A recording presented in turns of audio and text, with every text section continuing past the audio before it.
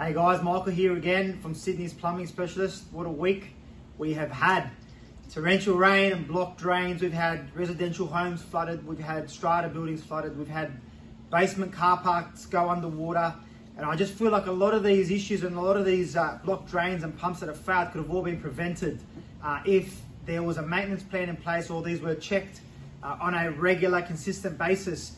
I guess the message we need to take away from this is that we need to get our drains cleaned. We need to get them checked on a very minimum every 6 to 12 months and ensure that they are operating and in working condition. If any of you guys have any assistance with any blocked drains, or if you guys had any issues with flooding throughout this, I guess, last week, please contact one of our staff and we'll be more than happy to get someone out to investigate the issues that you guys have in detail. Cheers. Your phone went flat 20%. No, it's still alive. Oh, it's recording still. Why?